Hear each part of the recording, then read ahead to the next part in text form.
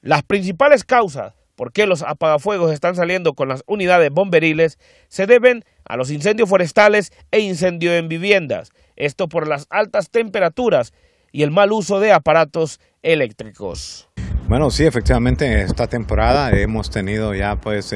lo que son varios incendios estructurales, principalmente en viviendas, unos pues de incendios pequeños a medianos. Esto pues nos llama pues mucho la atención,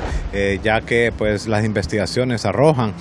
a veces pues negligencia de parte de las personas, malas instalaciones, cortocircuitos, por lo cual pues pedimos a la población tener mucha atención. Lo que es los sistemas eléctricos, tenemos pues sistemas eléctricos demasiado viejos, también pues artesones de viviendas de madera con mucha antigüedad. Esto pues a veces prolifera en problemas de cortocircuitos.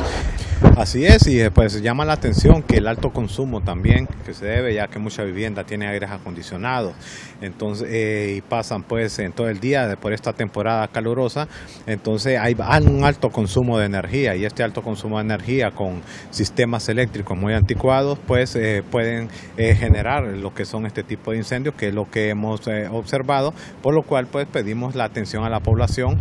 para que hagan pues sus respectivas inspecciones con personal especializado, no buscar cualquier tipo de persona, sino alguien que esté colegiado en lo que son los sistemas eléctricos para que les den las recomendaciones respectivas. Así es, y bueno, los incendios en zacateras que se dan más en San Pedro Sula, atendiendo aproximadamente de 3 a 4 incendios diarios. El fin de semana pues se acumulan lo que son estos incendios debido a estas altas temperaturas, e igual la quema de basura que se salen de control y se nos convierten en incendios en zacatera posterior a incendios forestales, lo que pues ha producido esa gran demanda y gran trabajo que ha tenido los bomberos tanto en San Pedro Sula como a nivel nacional. Para Noticias les informó Eddie Andino.